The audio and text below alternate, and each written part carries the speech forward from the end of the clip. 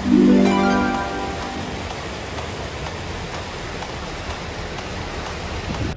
guys, welcome back to the Creative Vlog. Today we're gonna discuss about plants and how they're gonna make their food. So the process is called photosynthesis. So the ingredients for photosynthesis is water, carbon dioxide, and the sunlight. So the first ingredient is water.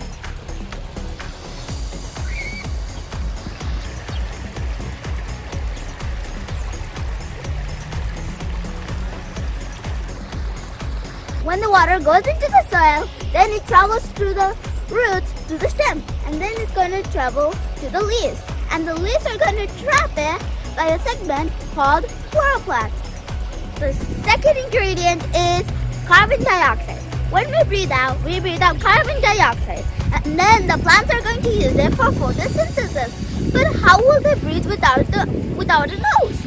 That's because they have tiny openings called stomata.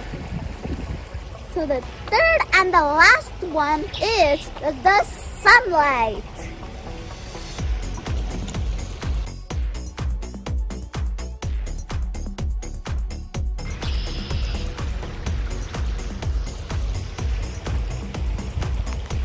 So the sunlight is the most important source of all because it gives the energy for photosynthesis. So the sun's energy shines on the leaves are going to trap it with chloroplasts. You know why leaves are green? That's because they have tiny segment called chlorophyll. That's why they look green. All of the ingredients combined make a simple sugar called glucose. That's all for now, guys. Please don't forget to subscribe my channel